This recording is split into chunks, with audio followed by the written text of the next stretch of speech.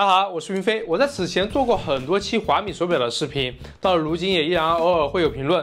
其中比较高频的一个问题就是华米最新的 balance 怎么样？因为这是目前他们最新的产品，可以视之为此前 GT 系列的一个延续。之前也有观众问我为啥又开始佩戴2个手表了？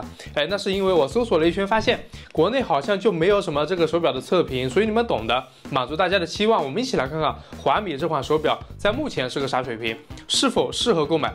那么点燃投币收藏分享给你的小伙伴吧，这应该是你全网可以找到最详细关于这款手表的测评了。那我们开始，先开个箱。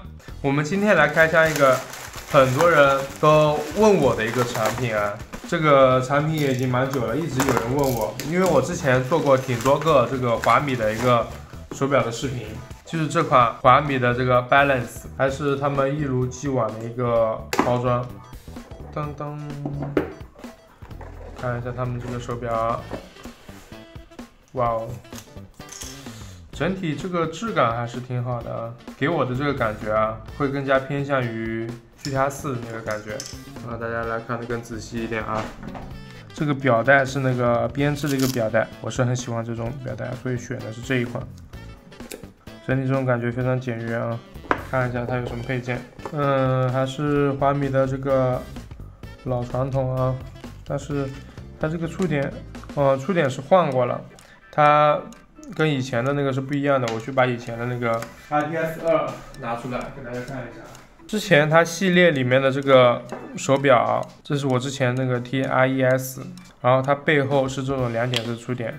那这一代呢，它是换成了这种，我不知道是出于什么考虑啊，可能是后面这个单元更强大啦，它是这样子磁吸一个感觉，然后应该是需要充电开机啊。这是一个电子生物感应器，心电感应，它是有升级的啊，所以它这个整体的这个感觉是不一样的啊，它是可以测量身体的一个成分。接下来就是连接手机和系统升级，这个我们直接略过吧。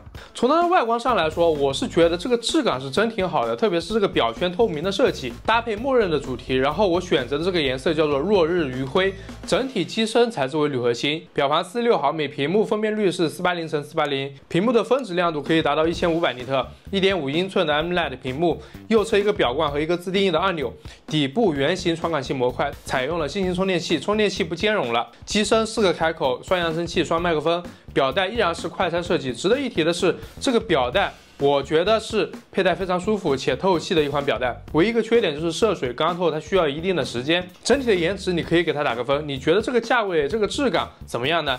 外观是我们多看它一眼的原因，而内在是影响我们是否选择它的决定点。它依然是使用 Zip APP 联动手机，让我们来看看它的手表系统。它搭载的是华米的最新的 Zip OS 3.5，功能我觉得像是一个小手机，可以连 WiFi， 可以连接蓝牙耳机。我们一起来看看。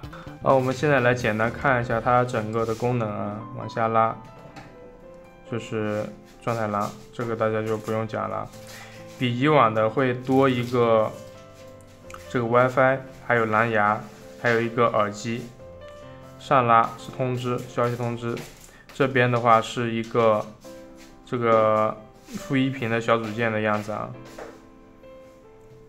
往这边滑是一个身心准备程度，里面还有一些比较详细的信息，一个体力、睡眠心率，然后呼吸质量，那其他要在手机 APP 里面看。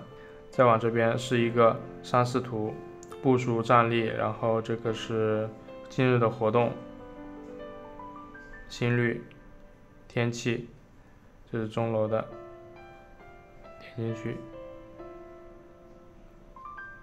然后这个是一个运动界面啊，这就是它的整一个首页的一个状态啊。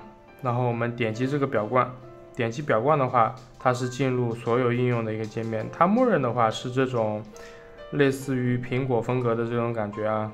然后点击下面的话，它是进入一个运动界面，这个是可以自己自定义的。好，我先把它调成这个单列模式，因为那样更好演示。在偏好设置里面，它是可以换成多变视图和列表视图，换成列表。好，我们一个个看啊。身体准备程度，这个刚才看了。心率这个就没什么好讲的了啊。然后它有心脏健康，那其他的，然后设置也是可以自动监测，然后活动心率、心脏健康监测、睡眠勿扰，然后高心率预警、低心率预警等等。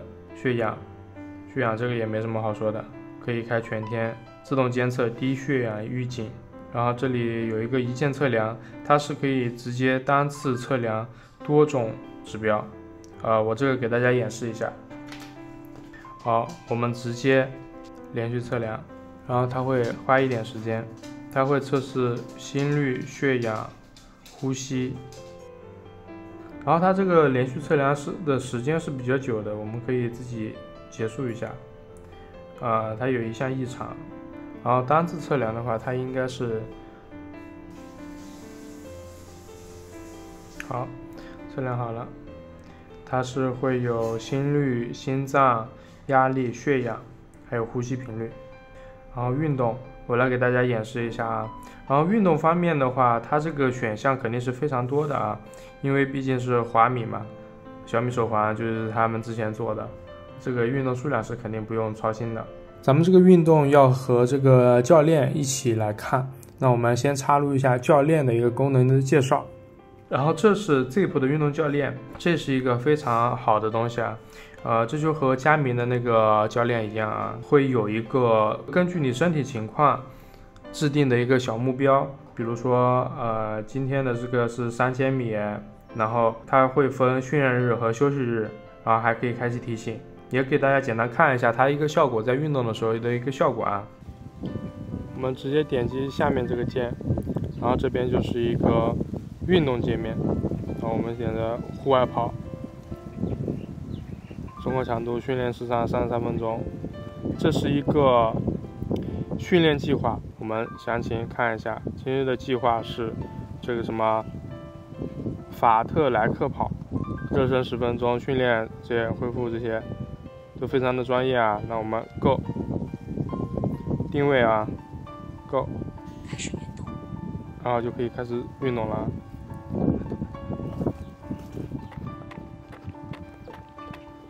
然后它是会有一个目标心率过高或过低，它都会及时的提醒你啊。这是我比较少体验到的一个点吧，所以说它这个教练还是挺有用的。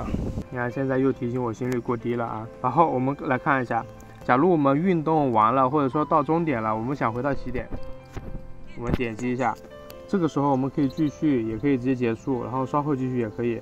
然后这里会有一个导航，然后我们这里还有一个比较好的点，就是可以回到起点，那原路返回、直线返回这都可以啊。然后这个时候就是一个导航的方向，我们就需要往这边走。我们现在的方向和它是完全相反的，我们应该是往后。好，我们来试一下。那这个时候我们来看，它这导航点就是这样子的。我们现在是应该往这个方向，然后就可以回到我们的起点。那就是这样一个我觉得非常不错的功能啊。然后我们暂停，运动已暂停，然后我们选择结束。它会提示我们的训练是低于它的一个训练，然后我们是否标记完成今天的一个计划啊。运动已完成，本次运动距离0.3。这里它会显示我们这一步的运动教练。秒每公里，运动用时11分26秒。然后这里它可以测试一个这个身体成分，我给大家测一下，看一下感觉啊，140，然后两边这样子，它保持静止，非常清楚啊。体脂是24.2，骨骼肌是59，肌肉水平是偏低的，水分是正常，骨量正常，蛋白质低，然后基础代谢也还行，这个是非常不错的，就和我们那个体脂秤是差不多的。然后这运动记录就不用什么看了啊，今日活动，然后站立，然后热量卡路里，上几层楼之类的 ，PAI 压力，然后睡眠，就比如说这个电话，我们可以自己来拨个号，然后发声的话，也可以直接在手表上面发声，然后和手机切换声音，就是它电话的一个功能。当然，我们也可以直接用手表接听啊，这是它的一个信息。然后网易云就比较厉害啊，网易云的话，它是可以我们自己登录我们的这个账户的一个信息啊，然后具体怎么用呢？就是我们需要连接 WiFi， 连接了 WiFi 之后，就可以直接在里面看一下我们自己的歌单，然后下载下来。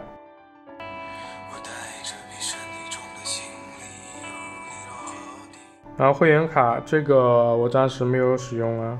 然后支付宝、微信这个大家就不用看了。天气的话，它就是这个样子。然后音乐控制手表的音乐啊，当然你可以自己下载进去。这里它是一个默认的一个音乐，然后也可以连接耳机之类的。然后日历的话是同步我们自己的一个日历啊，卡包。这个要在 APP 里面添加。然后设置的话，它是会比较偏向于手机的一个 UI， 你看表盘和时间，表盘这些都是可以切换的。然后 WiFi 无线网、蓝牙，然后可以连接蓝牙耳机，显示亮度、亮屏时长、息屏时长、息屏显示、台湾亮屏，然后屏幕的一个色彩风格，鲜艳还是自然，然后主界面的一个UI 图标，然后声音和震动、运动，然后运动识别，这个建议大家都试试，如果用的话非常的有意思啊。然后 GPS 的设置，然后使用偏好按键，然后它有一个单独的按键模式，打开之后就实体按键就可以完成大部分操作啊。然后勿扰模式、睡眠模式，目前都是智能启用的，都还挺准确的。然后离忘锁定这个就正常。长按上键是什么离线语音，然后下键是运动，这个大家可以自己去自定义。然后视图我刚才讲过了，离线语音的控制，佩戴方向，然后权限管理它也有权限管理啊，但我个人觉得更多的是给自己看的。电池管家，那这些功能都是全开了的啊。你看今天亮屏操作了106分钟啊，血氧检测了61次，消息推送9次，户外运动19分钟，亮屏64次，这个都非常详细啊，真的就跟一个小手机一样。然后这是它更新了一个地貌图，有一个基本的地貌图和一个雪场图，是可以自己框定一个区域去下载的。地貌图风格，然后就是一个系统检查更新关于然后华米这块手表它更新的频率是挺快的啊。然后太阳和月亮这个是什么时候升什么时候降，然后地貌图，你看现在是在室内啊，然后待会儿给大家看一下室外的样子。我们现在来看一下它搜星的一个速度啊，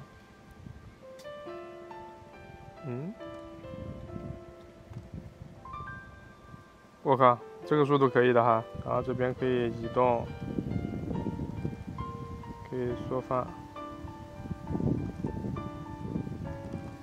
指南针，然后它有一个气压，还有一个高度，我们可以，而且可以测量一下这个角度，这样点一下这个尺子就是可以测量。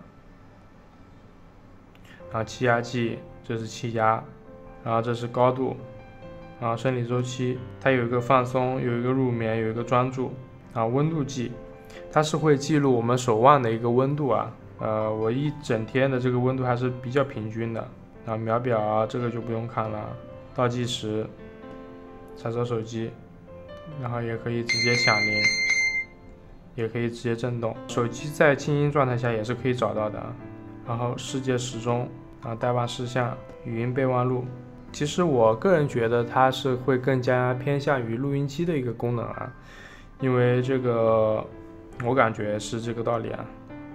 你看，它其实我个人觉得它是会更加偏向于录音机的一个功能啊。这个录音质量还可以啊，然后番茄钟，然后还有血压。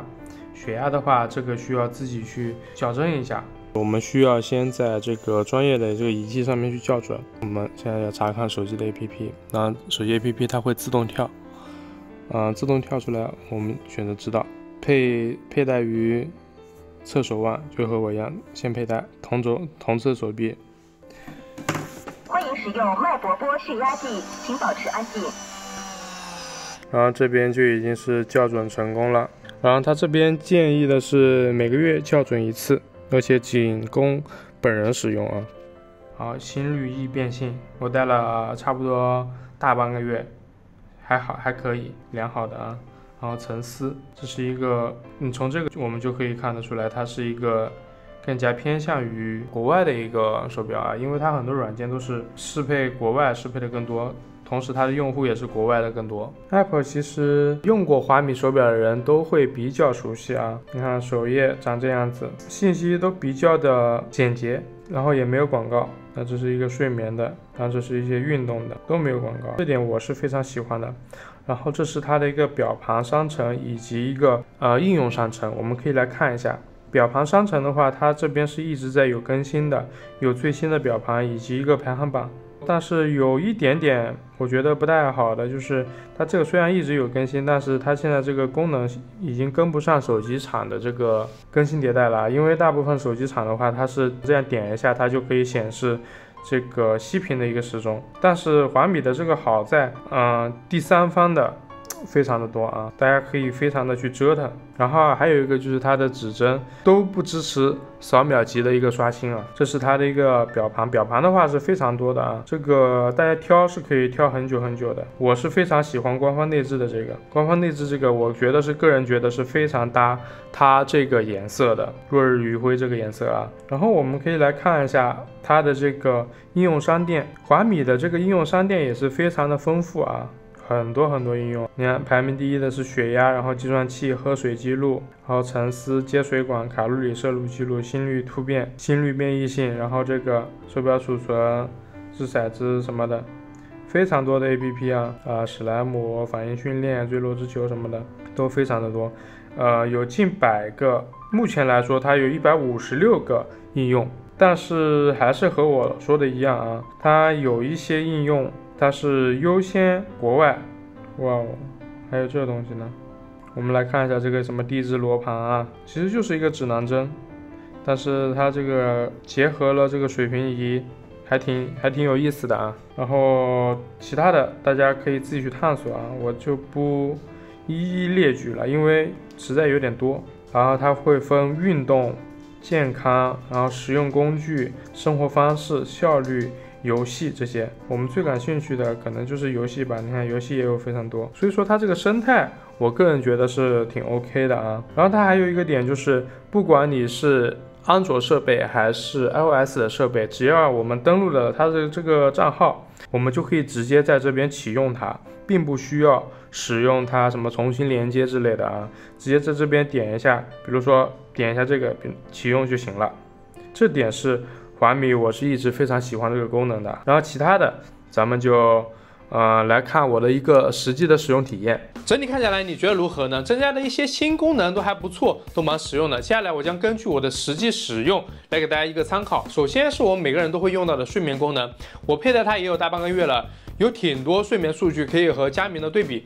我对比了几天的数据，整体看下来华米还是挺准的，大部分时间他们二者都基本保持一致，有的时候会比佳明准一点。比如今天的数据就是凌晨入睡，佳明这个有一点抽分，变成了1点多，所以这个东西还是只能做个参考。运动方面，我最大的建议就是这个手表它很会夸人，你知道吧？很多人大概和我一样很少锻炼，而它在日常使用的时候就会很给你加戏啊。你看一下我这个运动记录，是不是觉得我还挺规律的，几乎每天都有运动？实际上并没有那么夸张，这些都是我打开运动检测之后的一个效果。它会 AI 自动识别，且它是在你走动或者骑行中段提醒你是否要开始运动。你不管它之后，它会自动记录你开始运动的时间，就是说它可以识别之前的数据，自动开始自动结束。这点就让我有种莫名被夸的感觉，鼓励你运动。虽然大部分都是识别的上班和日常的行走，但我觉得这点还是非常不错的。然后就是它这次的 GPS 定位，它是拉满了，支持6大卫星定位系统，搜星以及准确度都挺有保障的。虽然我基本上不会用到这个离线地图，但手表上有这样一个 APP 还是非常专业的。其中我觉得非常有用的就是轨迹导航，可以直接回到起点，这对于喜欢越野的小伙伴来说是蛮重要的。然后就是 MZ 这个品牌的第三方生态了，有比较多的第三方表盘可以供自己折腾。以前我也出过很多的教程，感兴趣的可以去看一看。续航方面，功能全开5天左右，可以直接看一下我这个记录的时间，你可以比较明确的看出来都是5天左右的样子啊，这是全开，还可以1个礼拜充1次呗。整体来看，作为一款智能手表来说，它是做到了几乎全面的功能，也算是一众手表里面不靠手机生态搞得比较好的。虽然国内没啥声音，但在国外卖的还挺不错的。就是目前有几个点，我觉得还是有必要再改进改进。就表盘来说，没有那种特别精致的感觉，因为1、2年前的华米的表盘就已经是这个状态了，细屏表盘也就是在那个时候标配了。现在手机厂都上了这个扫描的指针，目前我在华米的官方里面暂时没有找到实时的，这是一个小小的遗憾。然后就是表盘的选择页面也无法查看细屏表盘的样子，这也是需要加强的点。在其他的方面，我觉得倒是没有什么好抱怨的地方，就是我的华米 balance 大半个月实际使用体验，希望可以在一定程度上帮助到你。从我个人的角度说了一些我的小看法和小感受，也记得多多支持。如果有什么想我测的产品，也欢迎留言。我是云飞，记得点赞收藏。那我们下期视频再见。